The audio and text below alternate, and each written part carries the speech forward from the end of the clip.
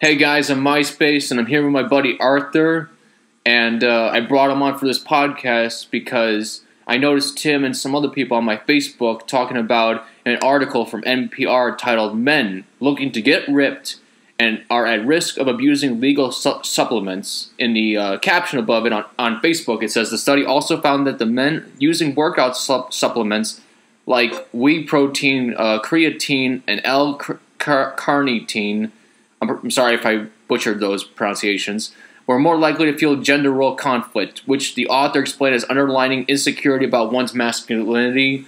And apparently they went on to other things within the article that my buddy Arthur will touch upon here.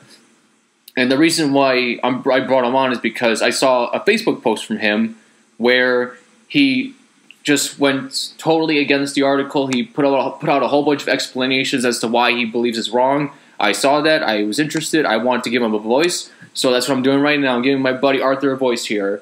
Arthur, thanks for doing this. Yeah, absolutely, man. All right, cool. So before you go into your explanations, I want to ask you, what makes you think that people should listen to your opinion on this article on like bodybuilding and the possible dangers, if there are any, of bodybuilding? Well, I don't know if I'm the person to talk to about bodybuilding because that is not what I lift for. I'm a power lifter. There's a big difference. Power lifters care how much weight they can pick up.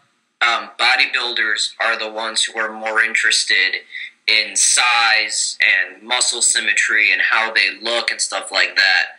However, a few of my friends are bodybuilders, and I understand their training regimen and their mindset very well. So aside from me, myself, being in the weightlifting field, I also work at a store that just so happens to sell a lot of these supplements, and I've gone through quite a bit of training, and I am, let's just say I have extensive knowledge about just about every single weightlifting supplement there is to be known. And Arthur, you are right. I apologize for that, people. Actually, we're talking about legal supplements, and I should have explained that. And yes. I should have mentioned. Yes. We get the idea. So, yes, Arthur, tell us exactly what you find wrong with the NPR article. Well, I think the most important claim that the article is making is that the abuse of these supplements is what leads to what the article refers to as body dysmorphia. Now, body dysmorphia is a real condition that exists where people do not fully see themselves as the way they want to be. So this can come itself from two different angles. You can be the anorexics who continually see themselves as too fat, and they keep trying to get skinnier. And then there's multiple terms for it. Some people call it anorexia athletica, reverse anorexia. There's a couple of different terms for it. I don't think anyone has ever decided on one real one, which is the exact opposite, where people always see themselves as too small, and they want to continuously get larger body parts, massive arms, big chest, and those are your bodybuilder types. And what the article seemed to suggest is that the use of supplements leads to body dysmorphia. And I think it's very much the other way around, or perhaps if supplements even have nothing to do with it. Media image leads to body dysmorphia in many cases. The images of what a masculine body should look like is thrown around everywhere. I mean, a lot of people talk about how women's bodies are affected by the media, but very little is known that men are continuously thrown certain media images as well. And that is probably a bigger contributing factor to men experiencing body dysmorphia than the supplement industry ever has been or ever will be. It says things like whey protein, creatine, and L-carnitine. L-carnitine, yeah. So can you talk about what those are and like why they say why NPR believes it, the writer of NPR believes that has possibly something to do with it, or how they're wrong? I think that those three supplements they're both very common. Whey protein is just regular old protein powder. I mean, I'm sure if you go to a store and you see Muscle Milk or Gold Standard from Optimum Nutrition or anything, that's just protein powder that you make protein shakes out of. Creatine is a molecule that delivers, I don't know how much science your listeners understand, but it essentially delivers to your muscles what's needed for your muscles to work. Creatine pretty much affects the ATP rate in your muscles and how quickly your ATP regenerates. ATP is what your muscles use for energy. Creatine increases the regeneration rate of ATP. Creatine also causes your muscles to swell up with extra water. So taking creatine makes you look bigger, but it's mostly water mass anyway. And L-carnitine is just an amino acid. It's used for muscle recovery. Amino acids are the building blocks of proteins. L-carnitine is usually a popular amino acid supplement that people will use for muscle recovery. And for a prolonged period of time, it could also increase muscle endurance. Okay. In the article, it says, it claims that men who use dietary supplements inappropriately also were more likely to have behaviors associated with eating disorders. What is your response to that? I think it's the other way around. I think men with eating disorders will be more likely to abuse supplements. It's one of those, like, what came first, the chicken or the egg? And I think this article is insinuating that once you start using supplements, then you get to a point where you think you're not big enough or you're experiencing certain habits of eating disorders. I think it works the completely other way around. I think you develop symptoms of eating disorders first, and then you turn to supplements as a way to facilitate those, cravings or twitches or triggers. I'm not sure what word is appropriate, but I think you're using those supplements because of a pre-existing issue, and that issue is not caused by those supplements. Okay. I'm wondering what you have to say about this in the article. It says, but the study also found that the men using supplements were more likely to feel gender role conflict, which Ero explained as underlying insecurity about one's masculinity. This isn't just about the body, he says. What this is really about is what the body represents for these men. It seems that the findings in part show this is a way of compensating for the insecurity or low self-esteem. Your thoughts on that? You know what? I'm going to be completely honest and say that's a somewhat accurate statement. You can go to the gym and you will see a lot of guys who go out of their way that they have to feel like the biggest guy in the gym, the biggest, strongest, most powerful guy in the gym. Like, yeah, man, I'm gonna be the alpha today. Like, and that happens more often than not.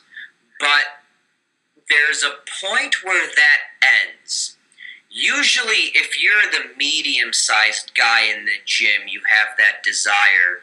But I think the interesting thing is what you'll find when you start talking to the really huge, I mean the really strong guys, the people who are deadlifting in the 700s, the people who are squatting in the 400s, 500s. These guys, they are the most humble, down-to-earth, nicest guys you will ever meet, and the stereotype doesn't hold up for them. I think when a lot of people start lifting, it's because they want their body to fit what the media throws at them at masculine. Maybe it's a personal desire to be stronger. I know in my case, the body image I don't really care so much for. What I go for is inhuman, unnecessary amounts of strength because I in a period of my life, I knew what it was like to feel weak. I hated it. So now I guess you can say it is an unhealthy obsession to get stronger. But once again, like this article said, it's not the lifting that leads to the bad body image or the need to feel strong. It's the need to feel strong that comes first, which eventually leads to spending inordinate amounts of time in the gym or using an inordinate amount of supplements, which I do not use, by the way. I'm a bare bones kind of guy. All right. The person I mentioned earlier, Achiro. I'm sorry if I pronounced. Sorry, guys out there in the universe, in the planet that I'm from, butchering his name. I'm not the best with pronunciations. He is quoted as saying this in the article: "Guys think taking supplements is healthy. They are convinced it's good for them. It's giving them all kinds of nutrients they wouldn't be getting otherwise," says Cohen. Oh, it's actually a different guy. This is ignorance about what proper nutrition is. Arthur, what do you have to say about that? Yeah, and there he's absolutely correct. It's a dietary supplement. It's not a dietary replacement. It is a dietary supplement. It is only there. These products, when appropriately used, are combined with a healthy diet and a good exercise program. Once you start using too much of some of these products, it actually ends up... The funny thing is something like if a product has a lot of caffeine, it ends up working against the muscles you're trying to build. That I'm going to give it. That is somewhat accurate. And there's a lot of people at the gym who use a lot of these supplements as a crutch. And instead of eating a good lunch, they're going to have a protein shake. And that's not the way you do it. These things should be supplements, and supplements only. They should not replace anything in your diet. And some people do it wrong. Some people do use them for unintended purposes, and that's unfortunate. And that could be fixed through proper product education. Their marketing makes every product seem like a miracle product. Take this or do this. I think the only way to fix that is proper education. I'm proud to say that where I work, we go out of our way to ask our customers questions and questions about how they use their products, when they're using them, and we really try to help them use these appropriately and safely in a way that will supplement their diet and will help them reach their fitness goals. All right. And just something else to add on to this is that this research apparently is preliminary and has yet to be peer-reviewed. My bad. Yep. Thoughts on that? Yeah, that's one of the biggest problems, and I love how they put that all the way at the end. But first of all, this is a psychology study. Maybe I should tell your listeners that I'm also a biologist. I'm a biology student. I teach biology. My research is in biology and geochemistry. The psychology has a peer review problem, and they have a statistics problem. And the APA has recently been absolutely just disgusting in their ability to create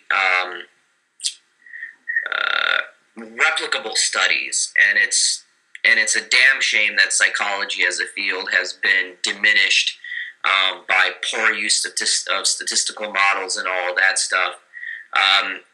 Why NPR is writing an article on something that hasn't been peer-reviewed yet, I have no idea.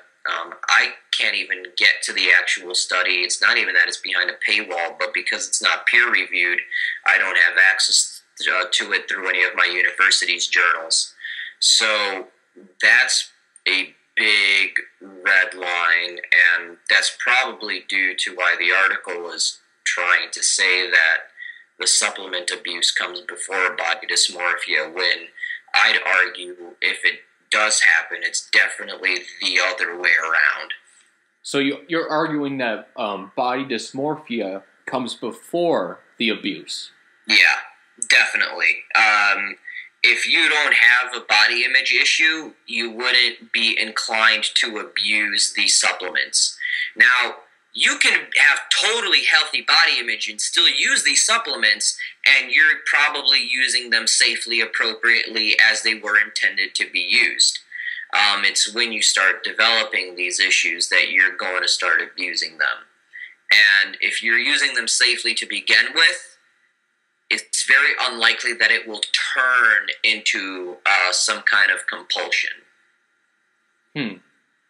Well, Arthur, I'm glad I actually talked to you about this because I did not fully grasp that concept, that this was what the article was trying to present in terms of an argument that, or present not the article itself, but like the people who wrote the article and the people the writer is talking about, that their argument is that it's about the psychological, or what did they say again? What is their argument? That it's about psychological damage before body dysmorphia or something like that? I would say that it's just like what the article is saying, or what am I saying? What the article is saying, how you disagree with their hypothesis or their narrative. Yeah. Well, what the article is saying is that the use of these supplements eventually or somehow leads to body dysmorphia.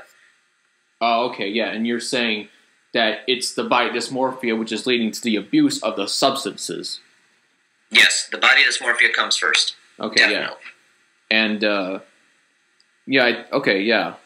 I mean, okay, yeah. I'm not really sure if I want to give my opinion because I kind of wanted to give the floor to you. Well, I mean, but buddy, if you have an opinion, I mean, I don't take it you're an expert in lifting, nor are you DSHA certified as expert in supplements. But I mean, if you have something to say, I mean, I can tell you if it's accurate or not. Okay, I feel like your point of view seems more legitimate than theirs because, like, they use the example of like dysarexia, you know, girls like starving themselves, you know, and usually when we're presented with, you know, that version, you know, with that narrative or that story, it's usually like through the media or through like, you know, through people like telling them or social like pressure or something like that.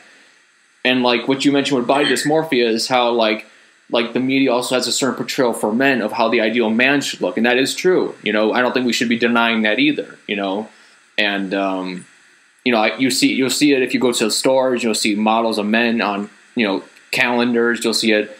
You know, there's models for men, and they have the, you know, there's a certain ideal about what a man should look like. You know, so I think that there are some people that I can see where they get that impression from, and they feel pressured, you know, seeing those other men like, oh, I believe I should be like that too, you know.